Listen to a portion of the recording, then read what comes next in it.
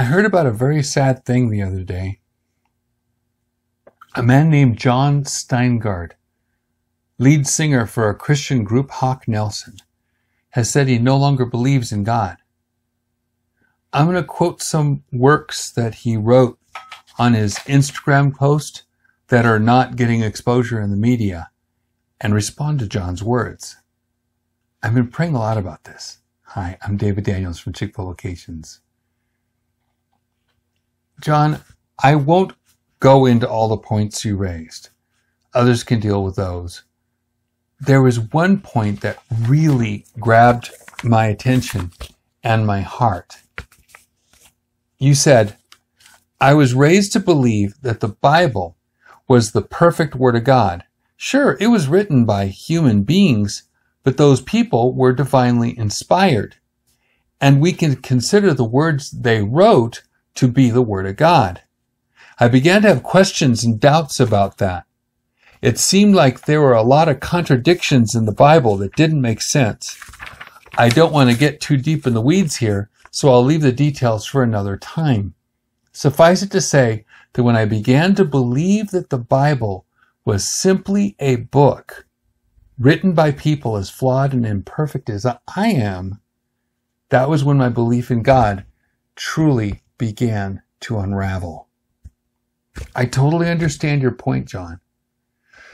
Next, you said that you asked your father-in-law, a patient and sincere pastor who loves and believes in the Lord, about a Bible passage that bothered you. Your father-in-law replied by asking you if, quote, I had been reading the King James Version because he felt that King James had put his own spin on a lot of things, and that version couldn't fully be trusted. You have to go back to the original Greek, he said. This is something I've heard a lot over the years. I asked him, so it sounds like you believe the modern translations can't fully be trusted because they are human, flawed, and imperfect? I'm simply taking that thought to its next natural conclusion, that the original Greek is also human, flawed, and imperfect, and also can't fully be trusted. He replied, well, if you believe that, what do you have left? I said, exactly. Then you concluded, once I found that I didn't believe the Bible was the perfect Word of God, it didn't take long to realize that I was no longer sure he was there at all. That thought terrified me. It sent me into a tailspin. The implications of that idea were absolutely massive. John, you were right. If you don't believe that God's words in the Bible are perfect, then what's the point in trying to understand a part of the Bible? Where's the value in understanding a flawed human document to shape your life by it? If you can't trust it, why bother? I've told people for years that when we don't believe in a perfect Bible, it leads to doubt. And doubt is like a landslide. Many have said to me when I was training to be a Bible translator and minister in Bible college and Fuller Seminary, it doesn't matter if a doctrine isn't in this or another verse. All that matters is it's in a verse somewhere else. That's not really true, John. Look at the way Lifeway and Barna and other surveys of people's beliefs in the Bible go. The people who read doubting Bibles themselves have the exact same doubts as those that are found written into those Bibles. This all started in 1881. Most Bibles from that date switch from the King James reading because they decided to change the words using one or both of two Greek codices, Codex Sinaiticus and Codex Vaticanus.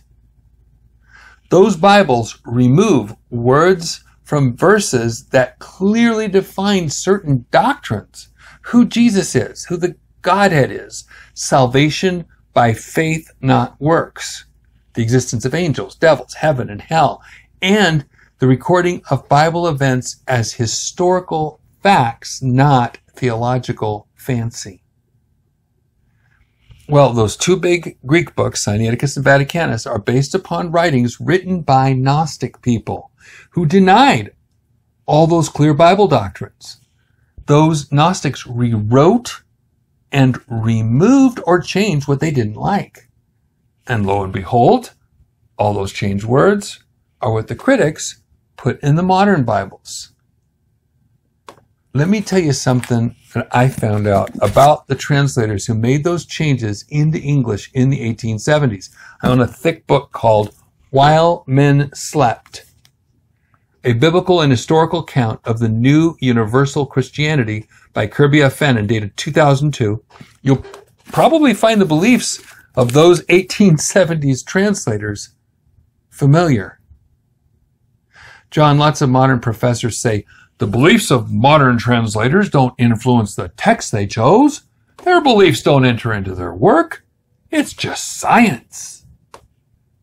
But Fannin answered the question. He wrote, would the translators, denying the deity of Jesus Christ, denying the existence of heaven and hell, denying the complete atonement provided by the sacrifice of Jesus Christ, as well as many other basic doctrines, have affected the way they selected various readings of Scripture?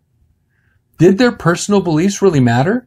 One might ask the simple question, did the Unitarian, Universalist, and Socialist views which they supported have any significant effect on the doctrines of the Bible? In other words, didn't they remove their theology from their work on textual criticism? You see, John, their theology greatly influenced what text they chose. In fact, the Greek texts they selected and translated matched their doubts and disbeliefs. And the church today has picked up those very same doubts, as we find in modern polling data. Here's an example. Jesus is the truth, John 14:6. But in John 7:8, in many modern Bibles, Jesus lied. The King James says, I go not up yet. But in many modern Bibles say, I'm not going up. 2 verses later, Jesus did go up. In the King James, in the vast testimony of historical documents, Jesus said, not yet. But in the Gnostic text Bibles, Jesus said he wasn't going at all. He lied. A lying Jesus cannot be the truth. I have a book with 257 of these verses called Look What's Missing. It shows what's missing and why it matters. Now, I've got to tell you, John, your father-in-law was just repeating what he had been taught. Your Instagram text said he felt that King James had put his own spin on a lot of the things, and that version couldn't fully be trusted. Remember, King James had nothing to do with the translation of the Bible that has now taken on his name. The 54 plus translators and editors did that work without his input. So what couldn't fully be trusted about the King James? What doctrine is not written clearly, cleanly, and distinctly in the King James? It's the other Bibles that are missing elements of doctrines or contradict each other. Are the scholars saying that it's better to trust a Bible that contradicts itself instead of one that has consistent doctrines? The King James Bible has been tried, tested, and proved over 409 years. It brings the fruit of faith, not doubt. It stands the test of time so much that people polled who read it regularly are the main ones who stand with the classical doctrines of Christianity, their faith unwavered. That should tell you something. God said through Paul in Romans 10:17, So then faith cometh by hearing, and hearing by the word of God. If it's not giving birth to faith in your heart, maybe you're not hearing the actual words of God. And John, it's not word of God as if it's just the ideas. It's the words of God as well. You're welcome to watch my hundreds of videos and see the evidence for yourself. On the second part, what he said to your father-in-law, John, you're also correct. You wrote this. I asked him, so it sounds like you believe that modern translations can't fully be trusted because they are human, flawed, and imperfect? I am simply taking that thought to its next natural conclusion, that the original Greek is also human, flawed, and imperfect, and also can't fully be trusted. You are right. If the modern translation cannot fully be trusted because of flawed people, then how do we know that the Greek writers were not also untrustworthy because of their flaws? Your thinking is consistent, John. But let's take it back one step further and then bring it all the way to the present. How do we know there's a consistent God at all? Thousands of people were there to witness what Jesus did and said. People wrote stories about him, and those stories got passed around. Eyewitnesses said, that's what happened. I was there. Of all the many records, only 4 of these survived the scrutiny of all those eyewitnesses, the ones written by Matthew, Mark, Luke, and John. Those 4 Gospels tell about Jesus and what he said. Why should people take him seriously? He backed up his statements with miracles, that's why. Acts 2:22, ye men of Israel, hear these words. Jesus of Nazareth, a man approved of God among you, by miracles and wonders and signs, which God did by him in the midst of you, as ye yourselves also know. That's what got Jesus in hot water, especially that he did these miracles in a way and at a time that the Jewish authorities said was against the law of Moses. Look at all the times Jesus got blamed for doing miracles on the Sabbath day. But his miracles validated his teaching, especially his coming back from the dead and ascending to heaven. All that history and teaching is recorded in the scriptures in thousands of copies in Greek alone and translated into other languages of the day. Then there are the apostles and certain other disciples. People listened to them because of the miracles they performed. There were eyewitnesses, lots of them. Hebrews chapter 2, verses 3 and 4. How shall we escape if we neglect so great salvation, which at the first began to be spoken by the Lord, and was confirmed unto this by them that heard him, God also bearing witness both with signs and wonders, and with diverse miracles and gifts of the Holy Ghost, according to his own will. 2 Corinthians 12:12. Truly the signs of an apostle were wrought among you in all patience, in signs and wonders and mighty deeds. Mark 16:19-20. So then after the Lord had spoken to them, he was received up into heaven and sat on the right hand of God. And they went forth and preached everywhere, the Lord working with them and confirming the word with signs following. Amen. These apostles and other disciples taught doctrines that made sense and were consistent with all that God had already said in the Old Testament. God chose 8 of those apostles and disciples to write scripture. Apostles, Matthew, John, Peter, and Paul. Disciples, Mark and Luke. And Jesus' half-brothers, James and Jude. These writers of scripture testify to a consistent God by writing a consistent history, worldview, theology, and doctrine. Jesus made a promise that is stated in Matthew and repeated in Mark and Luke. Heaven and earth shall pass away, but my words shall not pass away. Matthew 24:35, Mark 13:31, Luke 21:33. Not word, John. Words. My seminary professors totally missed that. So we have Jesus' promise that his words shall not pass away. And if Jesus is who he says he is God. And he can make it happen. The printing of many different kinds of Bibles culminated in the King James Bible in 1611, then just called the Holy Bible. After that, there was no serious challenger to the King James until 1881. That already gave us 270 years of time for fruit inspecting. Jesus said, "You shall know them by their fruits," Matthew 7:16. The fruit of the King James Bible is faith, pure and simple. It brought about such clarity of doctrine and encouragement to works of faith that we experienced the biggest missionary movement in history, and countless groups and movements were either founded or returned to their roots by reading and trusting its words. In 1881, the so-called modern Bibles were introduced based upon two questionable documents that matched Gnostic disbelief in the Bible. They were chosen and translated by doubters.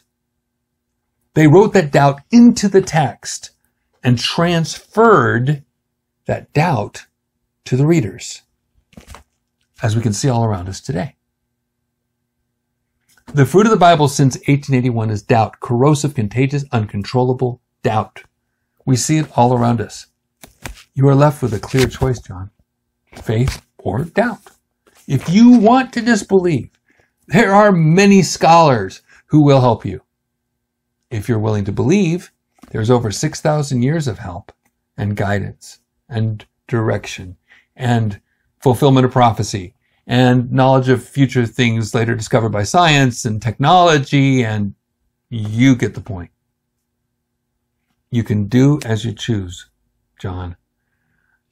I don't know who brought you up in the faith, but it looks like they, as they did to your acquaintances, unintentionally planted the seeds of doubt in you.